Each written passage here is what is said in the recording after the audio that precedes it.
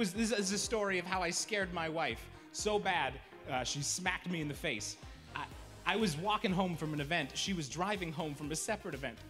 I saw her get out of her car. She ran upstairs to our apartment. I knew she was gonna come back down. It's like 9 o'clock at night, middle of winter, it's pitch black. I'm like, I should be a good husband and surprise her. So, I got in the back seat of her car.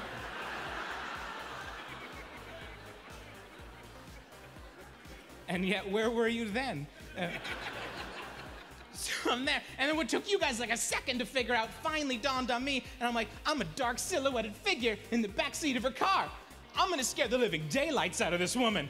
So I didn't know what to do. She's walking down the stairs, I panicked, I ducked. She gets in the car. Now I'm directly behind her. I've made the situation 10 times worse. I'm like, what do I do now? Just gradually sit up? Just let her see me in the rear view mirror?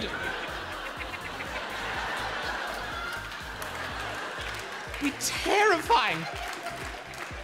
She starts the car. Now there's a time limit on this thing. I can't pop up when she's driving.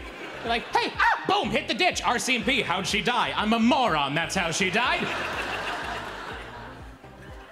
So I realized I had to pop up sooner rather than later.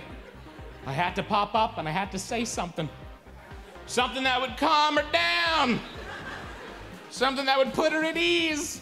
And I can't be shouting at the poor girl. So I popped up and I whispered, don't scream.